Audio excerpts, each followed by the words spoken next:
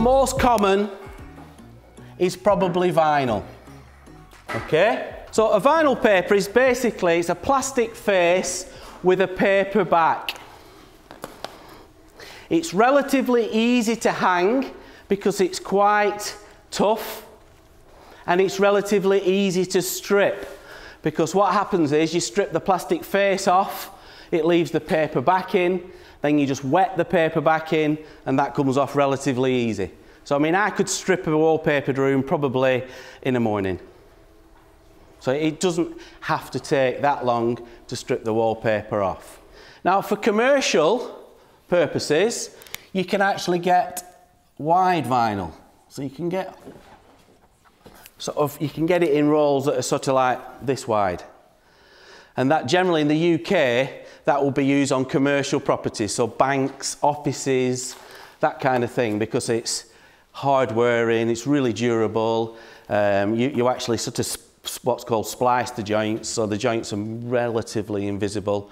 But that's more of a commercial type paper. It's basically the same, but just sort of on a bigger scale. Now you can get obviously wallpaper, you can get paper, so it is paper, so they've printed the design onto paper. These are quite difficult to handle because what happens is when you paste the paper, it starts to become more and more delicate. So after 5 minutes it's soft and pliable, after 10 minutes it's very pliable, and after 15 minutes it starts to tear. And the other thing about papers is sometimes the inks aren't quite as stable on the face as they could be, and if you get a little bit of paste on it, it can start to stain, really. You'll get staining on the face of the paper. So papers can be a little bit more difficult to handle. Something that's relatively sort of new to the market but it's getting bigger and bigger, especially in the UK, is something called a non-woven. And what that basically is, it's sort of like it's like a plastic, if you will, rather than a paper. And what that means is it doesn't need to soak, it doesn't need to stretch, which means you can paste the wall instead of pasting the back of the paper. And that makes it a lot easier to hang because the paper's dry, it's light, it's not messy. You just paste the area of the wall that you're working on, you put it on the wall, you trim it. It's quite nice to handle.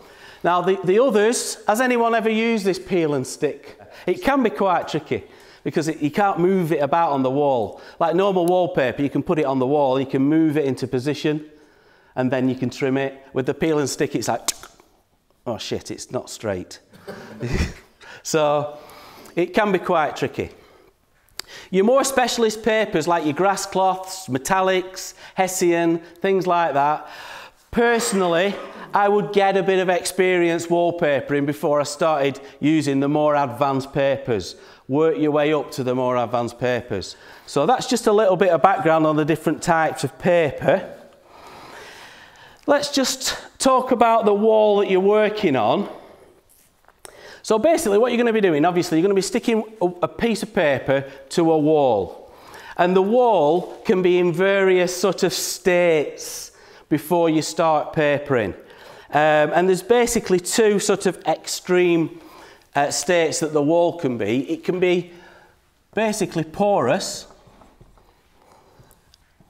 all the way across to like, let's call it sealed or non-porous.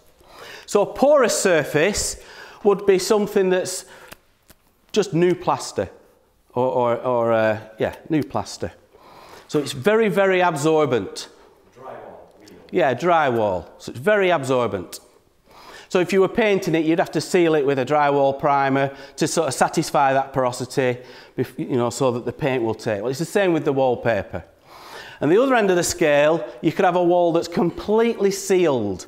So it's like got 10 coats of gloss on it or something, and it's completely sealed. It's really smooth, it's really sealed. Both those extremes are difficult to get wallpaper to stick to. So you've got to handle that before you start wallpapering. So for a porous surface, what you would do with that is you would seal it and you would use what's called a wallpaper size.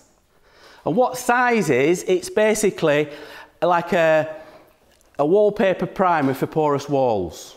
And you mix it up in a bucket with water, you brush it on and it seals the wall. But what most decorators do these days is they just use the adhesive that they're going to use for the wallpaper, they thin it down so that it soaks into the wall, and they'll use that to sort of satisfy the porosity of the wall. So they'll use thin down paste. The problem is with a porous wall, you paste the paper, you put it on the wall, and two things happen. First of all, it's like, it won't move. It's like a sticker. And second thing is, all the paste that you've put on that paper just soaks into the wall. So you're losing all that adhesion, and then the edges start peeling and it'll fall off again. So that's why you've got to seal it. So sometimes you might have to give it a couple of coats of size. It depends how porous the wall is. Just use your judgment. So like this wall, for example, has been painted, and we sized it last night just to make sure that it was completely sealed.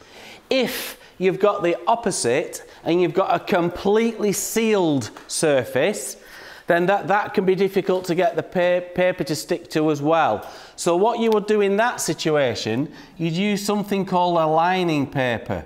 So you can buy a lining paper, which is just a paper, it's got no pattern on it, it comes in various thicknesses, which are called grades. So you can get typically from an 800 grade to something that's really thick, like a 2000 grade. And typically in the UK, most people will use something like 1000,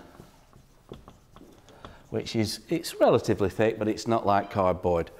And what you would do with that is you would stick it on to the sealed surface horizontally, so opposite to the way that you're going to wallpaper, and you'd use a ready mixed adhesive. I'm going to talk about adhesives in a bit, so we'll come back to that. So you'd stick lining paper on with a ready mix, so you'd abrade the surface, so sand it to give it a bit of a key, and then you'd use a lining paper with a ready mixed adhesive, you stick it on horizontally, let that dry, and then you've got a perfect surface then to wallpaper onto. It does hide some imperfections as well, but its main purpose is to even out the porosity of the wall. Because that's what wallpaper struggles with. If it's too porous or it's not porous enough, it struggles. Lining paper evens that out, and it gives you a perfect surface to wallpaper onto. And if you have a bump in the wallpaper, the lining paper sort of goes up, it doesn't necessarily hide it. If the wall is plasterboard and taped and jointed, they'll seal the wall, and then they'll put lining paper on, so it acts like a skim coat almost, and then they'll wallpaper it. What tends to happen with a really sealed surface, when it dries out, all the joints split and they open up ever so slightly, and you end up with loads of lines. And the lining paper, it doesn't matter if the lining paper splits, because it's underneath what the finished paper is going to be. But then generally you go in the opposite direction that you're going to wallpaper. So if you generally wallpaper vertically. Some people, if they want a stripe, they'll put it on horizontally, but generally you wallpaper vertically. So if that's the case, you would line horizontally. You'd have to read the label on the wallpaper, see what it recommended, and if it recommended that you line it, then you would have to line it. If obviously it didn't recommend you lined it, but your wall's not great, then I'd line it.